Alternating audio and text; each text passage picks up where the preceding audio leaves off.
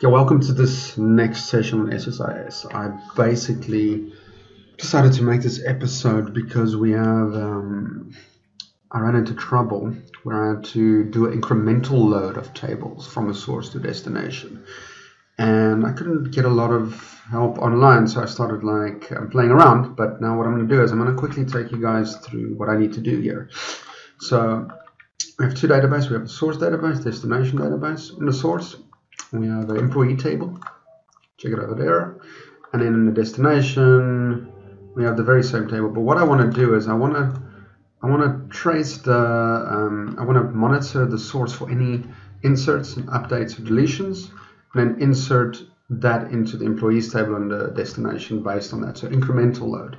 So what we're going to do is we're going to start with that. What we'll do is we'll start with the blank project here, loaded data flow task.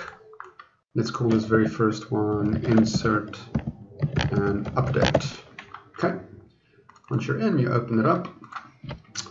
You grab your OLEDB source, drag it in there.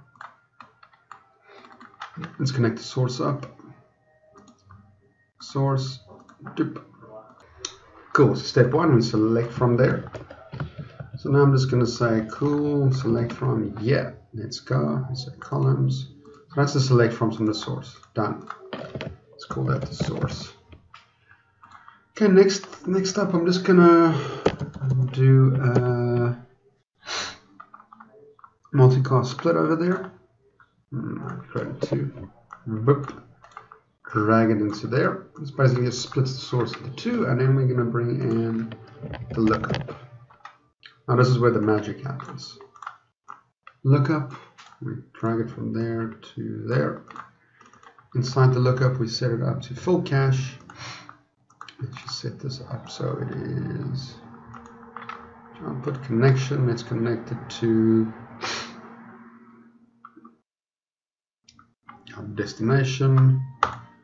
We're going to check it in employees, the columns. We're gonna, okay, so down there, this is the magic thing. So what is the primary key we're going to monitor for duplicate? So from the source, it's ID to ID in the destination. Cool. So we're going to check it for the ID. Okay, we say excellent. Doop. Lookup. Once we're done there, we can create the instruct the OLEDB. Okay, cool. So let's quickly get the source in there.